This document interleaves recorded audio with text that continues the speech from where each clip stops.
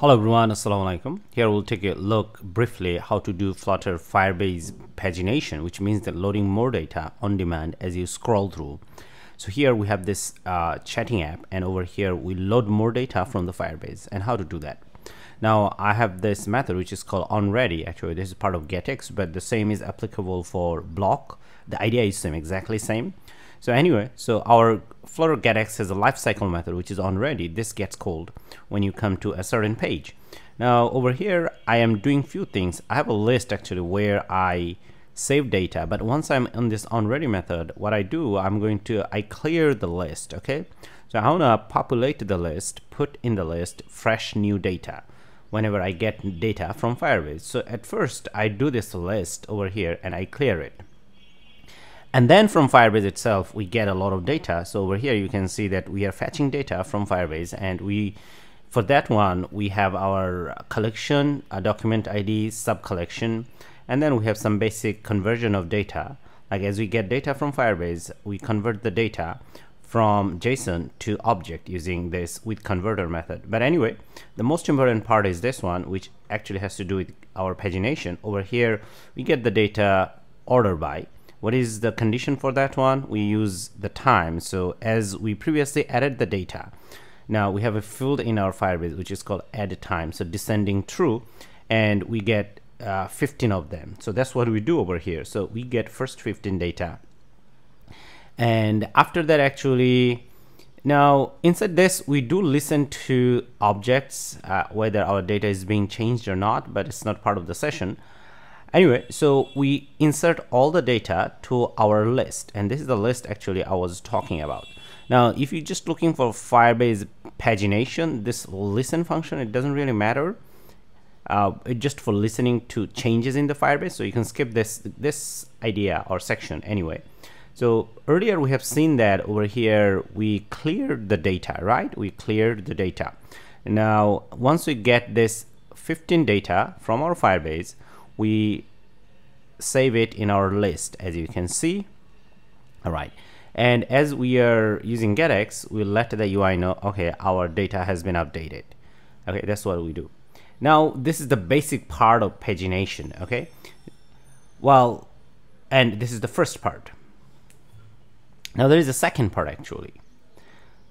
So we want to scroll through, and in our scrolling section, now this is a scrolling object which is coming from scroll controller.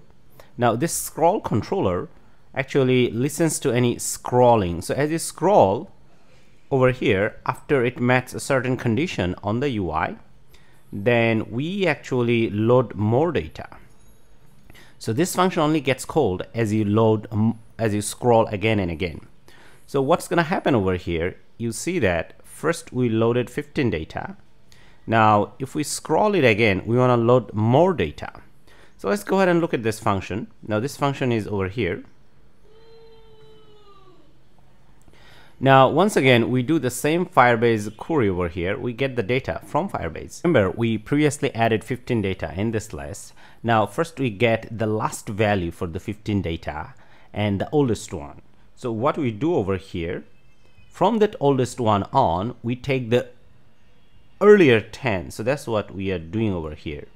Okay, now how to understand it better? So here I'm going to write it like this so that it makes more sense to you. So once again, try to understand over here. Earlier we added 15 data in this list, and these are the 15 data, and each of the data, they have a timeline.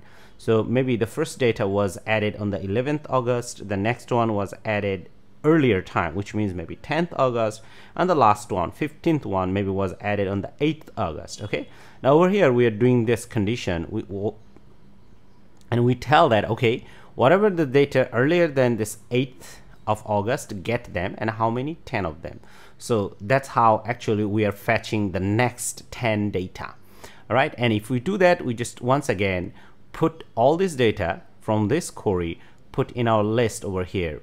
So what is our list? This message content list. Okay, and that's how the pagination works pretty much. Okay, now we have seen that this method async load more data is inside a listener. So what it does, each time you scroll, it goes and gets more data for you. Okay, and it always remembers the last time for the last data. Okay, and based on that, this condition actually is the core condition for pagination. But anyway, now let's show you in example. And now let's come over here, click on this. So these are the first 15 data.